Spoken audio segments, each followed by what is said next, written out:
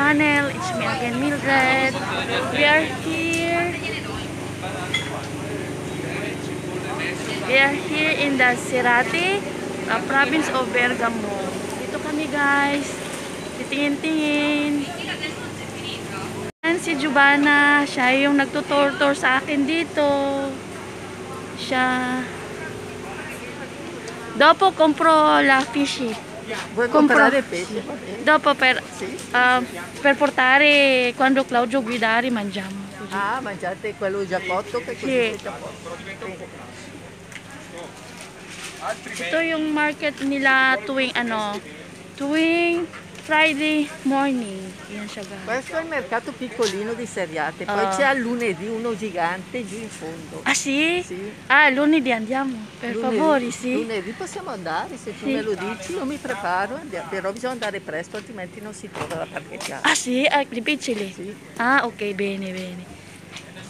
Sabi ni Giovanna, may malaking market. Monday, yung pinakamalaki talaga siya.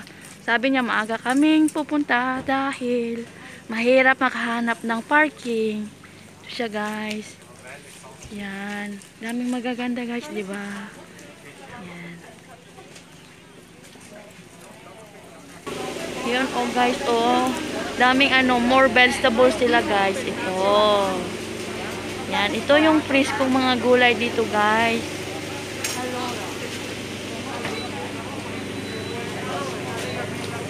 Yan guys. Già fotografato i cimiteri. Ciao, ciao, ciao a tutti. Siya yung tourist guide ko. Kaya pasalamat ako. I'm very thankful enough to Giovanna. Dahil siya yung nagdadala sa akin. Sono io il cicerone. So guys, ayan ako. Dahil umuulan, kailangan magpayong. Kita nyo siya guys. Ano siya? Grass. Alam nyo yung party siya ng simbahan. Kasi dito sa Italy is every summer yung mga bata is dinadala sila sa simbahan. Tapos yung may may event sila, may isang grupo, tapos dito sila mag-gathering. Yan, mga 1 week sila dito guys. Ito siya guys. In Italian word is grace. Yun, para siyang Flores de Mayo. Para sa atin, Flores de Mayo sa Pilipinas. Diba? Ang ganda guys. Yun yung mga design ng nila dito, wall.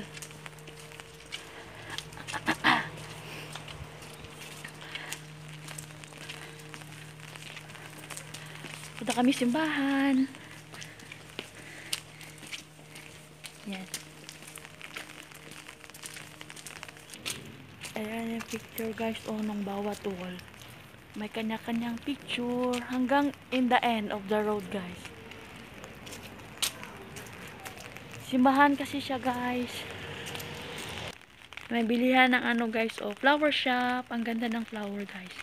Yellow, pink. Ganda siya guys. Ayan guys. Bawat wall may kanya-kanyang design. Ito siya guys, City of Seriate, province of Bergamo. Ayan. Ito siya guys, yung inside niyan. Diyan, may palaruan, may kainan, para hindi maboring yung mga bata. Ayan siya guys. Because of the COVID, kaya close siya guys. Ayan statue ni Mama Mary guys. Ayan. Guys, look. Laki ng kahoy. Yung pine tree. Laki. Kaya ito, dito sa Italy, hindi ka allowed magpuputol ng kahoy. Otherwise, mapipriso ka o magka-penalty. Yan. Ilang years na kaya yung pine tree sa sobrang laki. Yan. So, all Europe guys, you are not allowed to cutting trees. Otherwise, you can get penalty. Ito yung siya guys, school ng mga bata. Yung kindergarten school.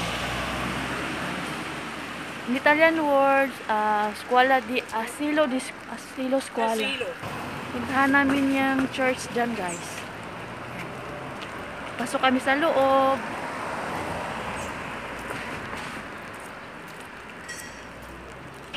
Guys, look. Ang taas ng ng building. Dito nilalagay yung kampana. So, dito kami sa sentro, guys. Yan. May mga tindahan dito, may mga shop, bilihan. Papasok kami sa loob ng simbahan, guys. Guys, nandito ako sa loob ng simbahan. Yan. Very solemn. Napaka-solemn. Wala kang marinig. Marinig na yun. Mama Mary. Yan si Mama Mary. Guys, grabe. Napaka-amis. Ganda ng loob ng simbahan. Ganda. Yan yung sa taas ng roof, ceiling ng simbahan, guys. Ganda. Makakasaganda ng mga design. So blessful, guys, dahil nakatungto ako dito sa Italy na hindi ko pinangarap. Yan siya, guys. Yan yung the main entrance. Ang ganda ng main entrance, guys. Full of wood. Ito yung main altar nila, guys. Yan. Super. Nakakamangha. Ganda ng ceiling design nila. Ceiling design nila, guys. Yan. Super. Ang ganda.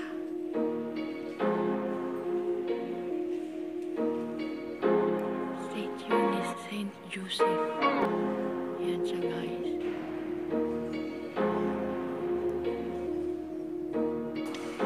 Ito yung kay San Anthony. Yan si Saint Anthony. Guys.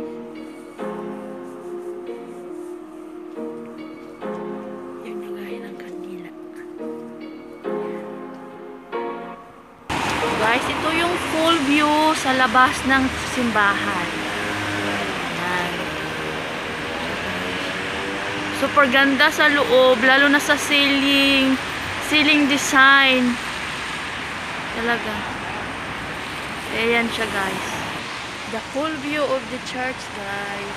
Yan. Guys, look the bread. Tingnan nyo yung bread. Oh, panificio risi. Laki. Super laki ng bread. Yan yung bread nila. Yan yung mga bread. Ito yung river nila, guys. Yan yung river. River ng Seriate.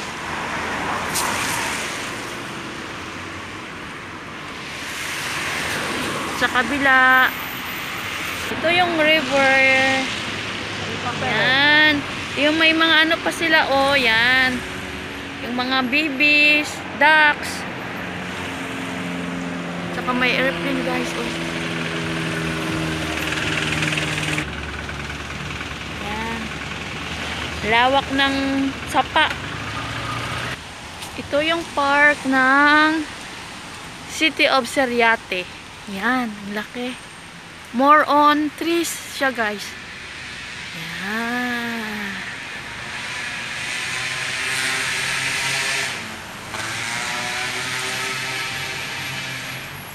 Ang nakalagay dito, pwede magdadala ng aso. Wag lang yung laruan. Walang allowed, hindi allowed maglaro. Aso, cute ng aso. Cute ng aso. Yan.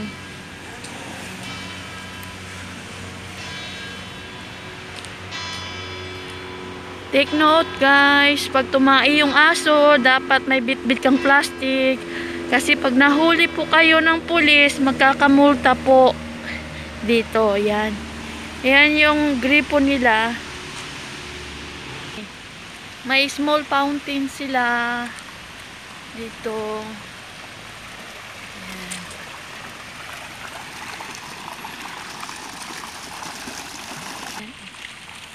Yan. 1997 siya, September. Yan siya guys. State youth nung pinaglaban yung Seriate. Papasok kami dito sa may cemetery. Look guys. Entrance pa lang, nakakamangha na yung cemetery nila. Yan. Parang malapalasyo yung dating. Cemetery ng Seriate to guys. Yan. Papasok kami kasi ito yung entrance going towards the exit area. Yan. Yan.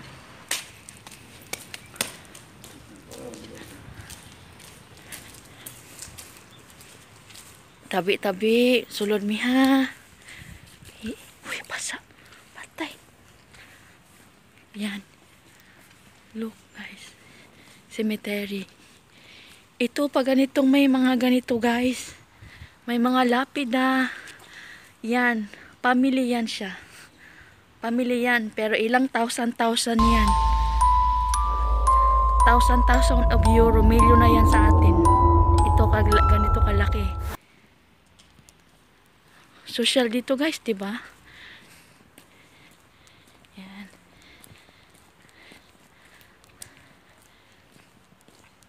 Yan oh.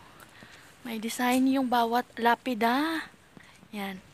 Pag may namatay sa pamilya, dito na nila ilalagay. Yan. Yan guys. Yan. Ilalagay yung bawat name. Yan.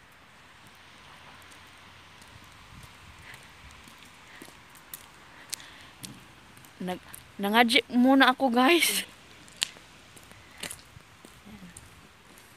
Yan.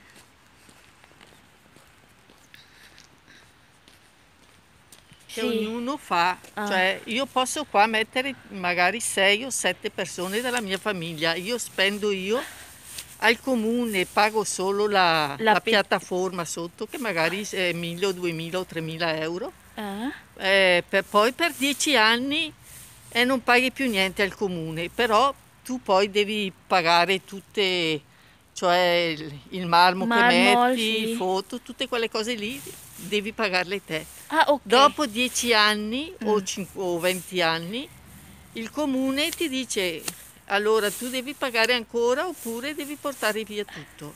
Mettere in a piccolo l'oculo, sì, come papa di Claudio, 30 anni qua, dopo tolto, messo in da piccolino. Ecco, capisci? Sì.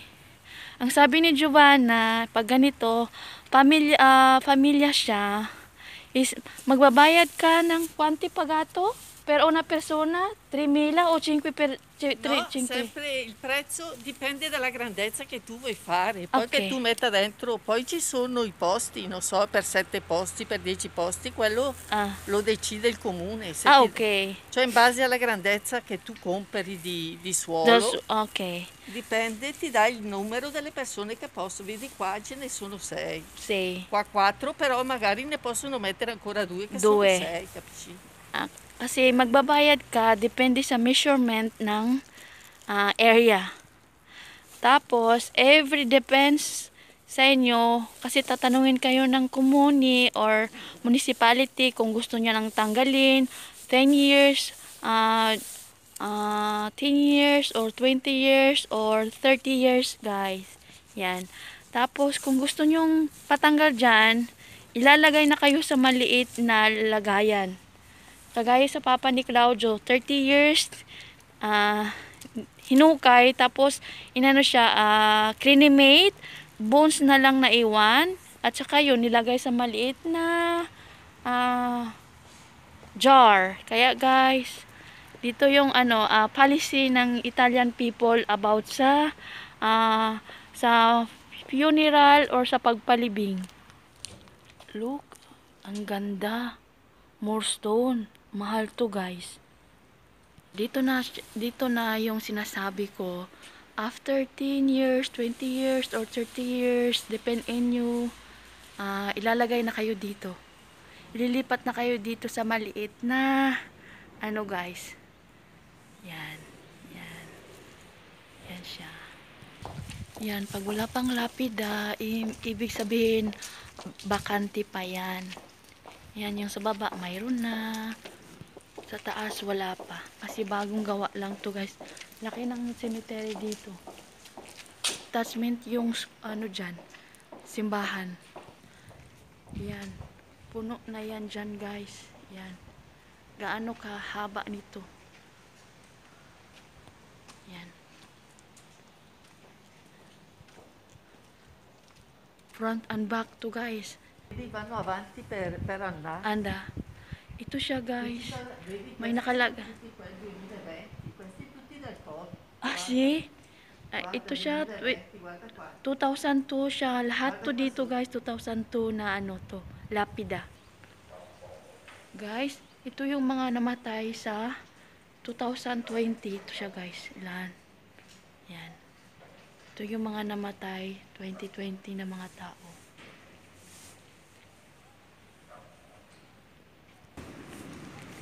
Ito talaga siya guys. Near to the cemetery, may nakalaang parking area. Kaya guys, ito sa Italian.